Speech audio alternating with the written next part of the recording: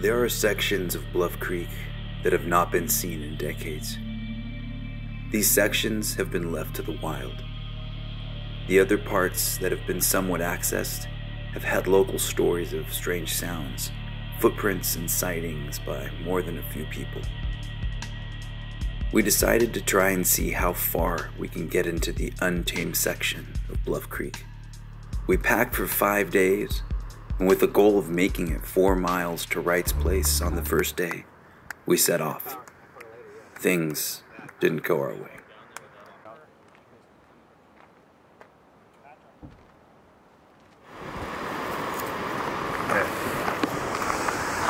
Hand it. Hand it. Hand it. Hey, come back. Trying to get the dog. Come here, Bandit. Hand it. Bandit. Bandit. Hey. Bandit. He's ready to go. Come on. Hey. What's the... Sweet. Guys. Adios. Yeah. Sweet. All right. See you at 1 o'clock. Any words of wisdom, Steve? 1 o'clock. Sure. Yeah, don't fuck it up. Damn it. Well, have fun, guys. All right.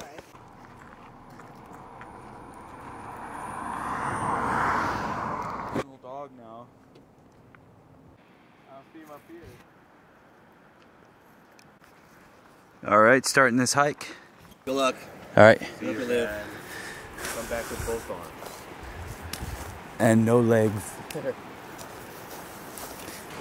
If we had to carry water, we'd be so screwed. Like, But carrying water with dehydrated food. All these Portland.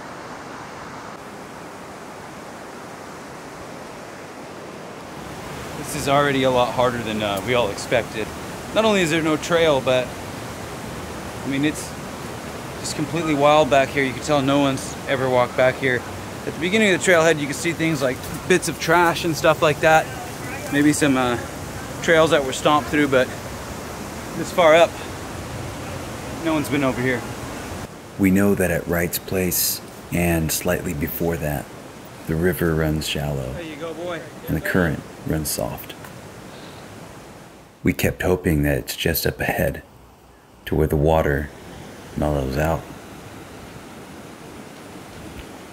Though we started this for fun, not knowing how far we'd ever make it, I personally expected a few sections with flat ground. So we're pretty much at the same height as the bridge. That last crossing was pretty brutal. It was like waist deep, but the current was just pushing you over. Get wet again.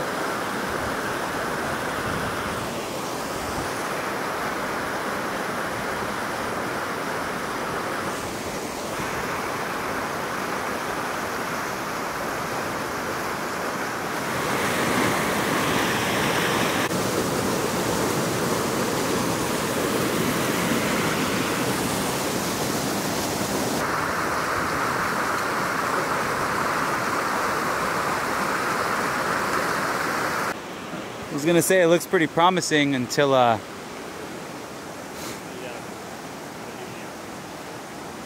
so we're gonna try to send the drone up for some reconnaissance and hopefully see if we can pass either over here or this here behind us.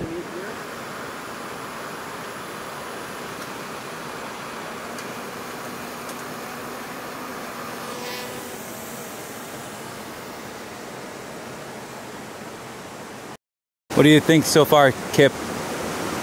About as hard as I thought it was going to be. And Tate? Yeah, same as Kip. I'm wondering about that left side. Look at that. That's cool. That looks challenging. That looks so fun. That's the part that concerns me. I don't know if we can hike around that. I can't really see if there. I'm losing. I wonder if we can.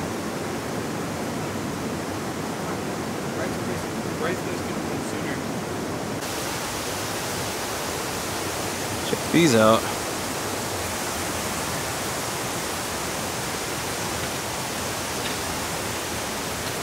Oh hell yeah! We got some spider web on it, a little protein. Yeah, it was so good. Really, really sweet. Damn.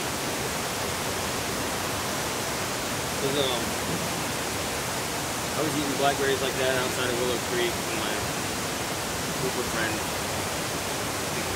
picked me up. Oh yeah.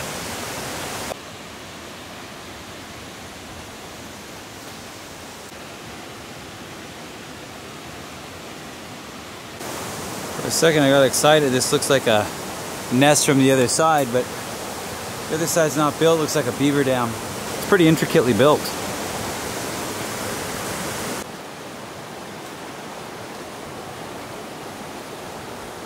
Look at that. Wow.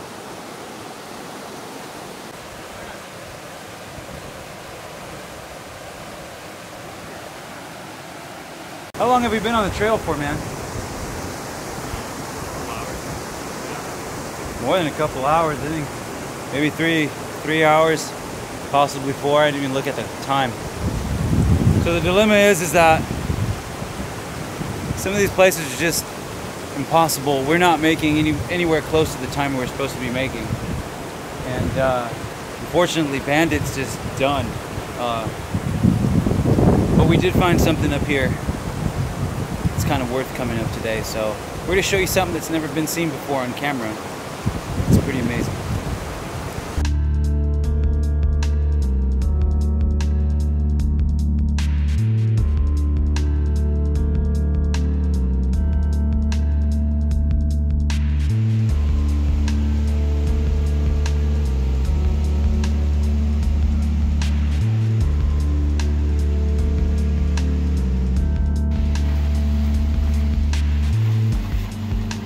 Yeah, it's a challenge to get out, man.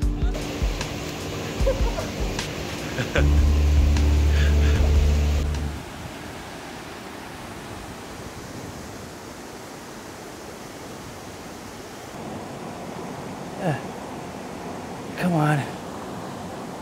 There we go. Look at that guy. What's up, dude? A big old tail. Look at him. What's up? Here, let's set you back. Ah.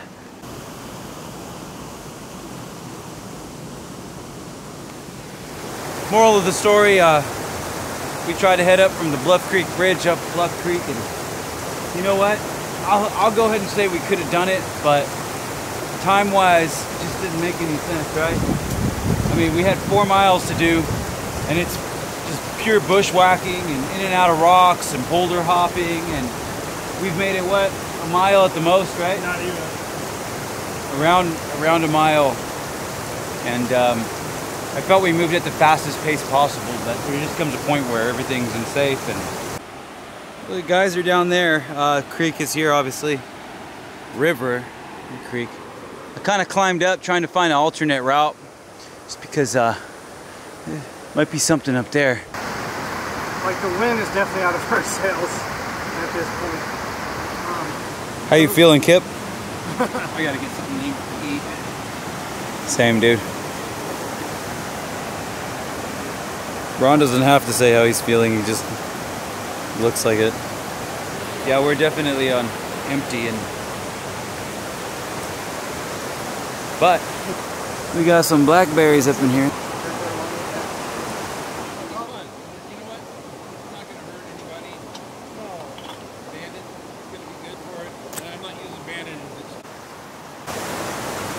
Well, we decided to call it a day. There's actually a little beach over there where we were earlier. We might do that, but yeah, we're just absolutely beat, and people are starting to get hurt and fall over. You know, when you're tired, your footing just isn't solid. You're trying to take shortcuts, so we're gonna just call it a night and sleep in this canyon somewhere. Tapatio noodles. Those are hitting the spot right now. At this point, How you feeling, Jonathan? I feel a lot better that I ate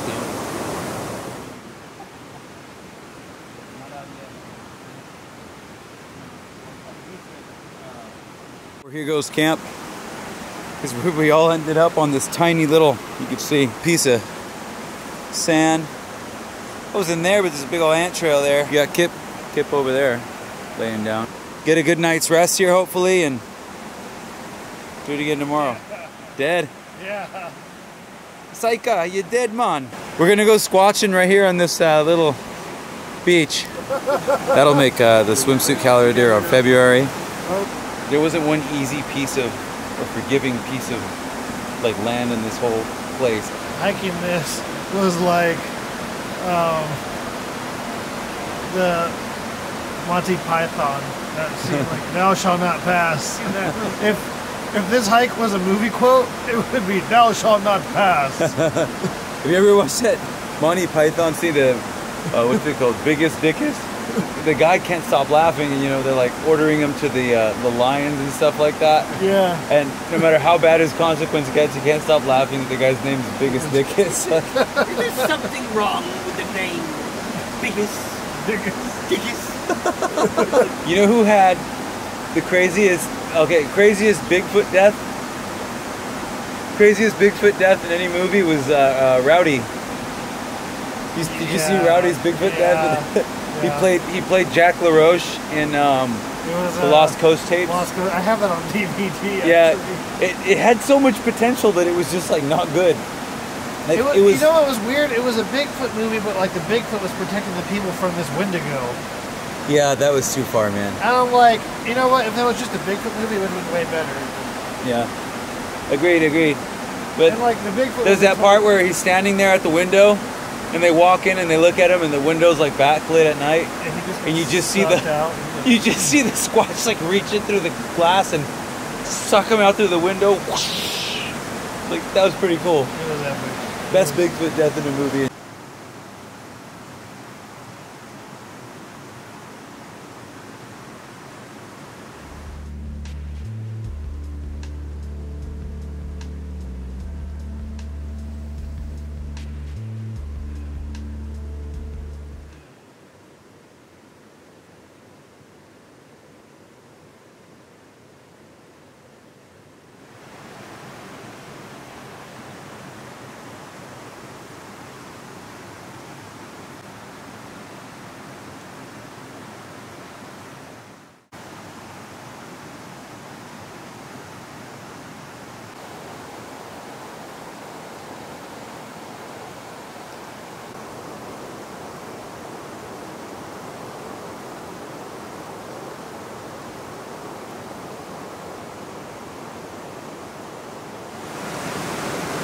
How'd you sleep?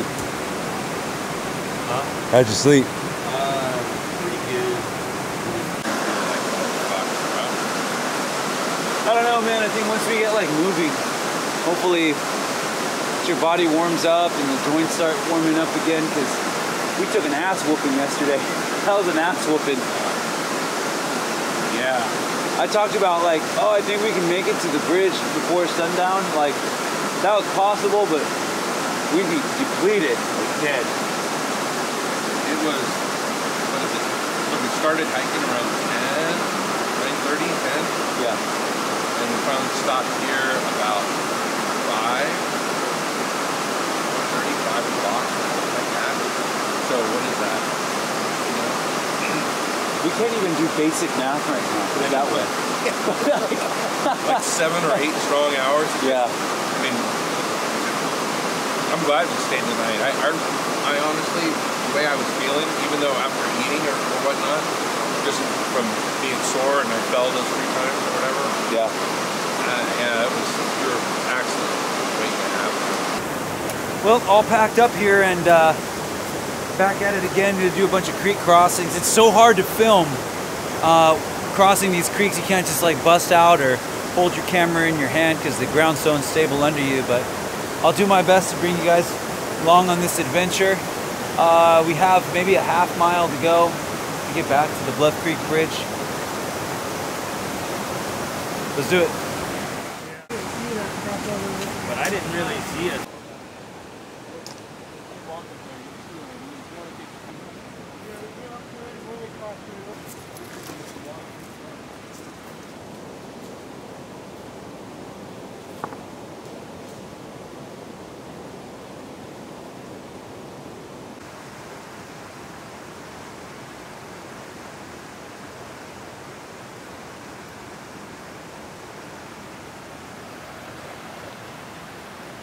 Oof.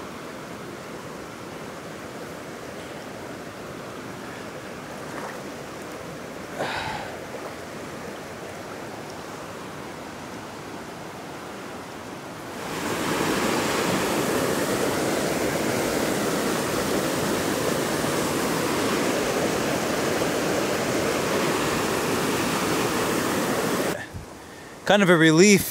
Through these trees you can see the bridge a little bit, and morally that's nice to see, but the truth is it's kind of an illusion.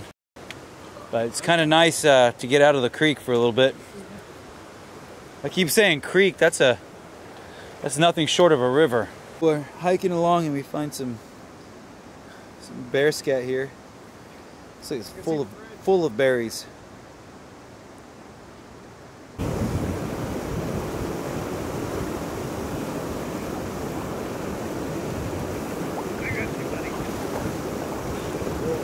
Oh, they're already up front. I got it.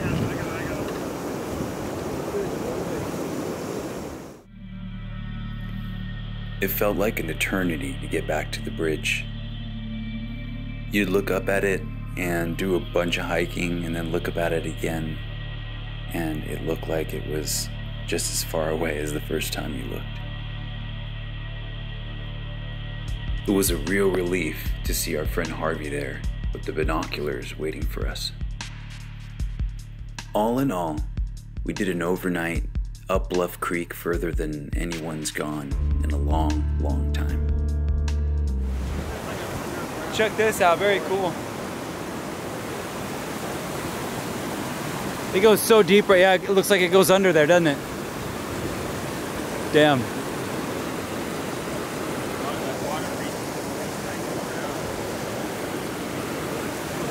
Yeah. It looks rough even here, like you don't know what the current's doing underneath. And you see the little spirals right there, meaning that there is water rushing up there. Anyway, this is what we're going down. There's the Bluff Creek Bridge. That's where we gotta get to. It's probably gonna take us, even though it's right there, it's probably gonna take us an hour. There's a big old flood here in 64 because all this was backed up. That's how this canyon kind of came to be. We're just trying to figure out how high up. Is this the wall where the river was and blasted out, or was it much higher? Just trying to find signs of trying to play citizen geologist. What's up? I'm betting it was right there, 'cause that's that flat plateau. Yeah, you think it's there? I think it was up about that high. Well, we know now that there used to be a road in somewhere. I don't see any remnants of it other than possibly this plateau here, because I mean, we found that mining equipment down there. You have to have a road to that. It's a pretty intense place where these canyon walls are just steep. Straight up and down in most places.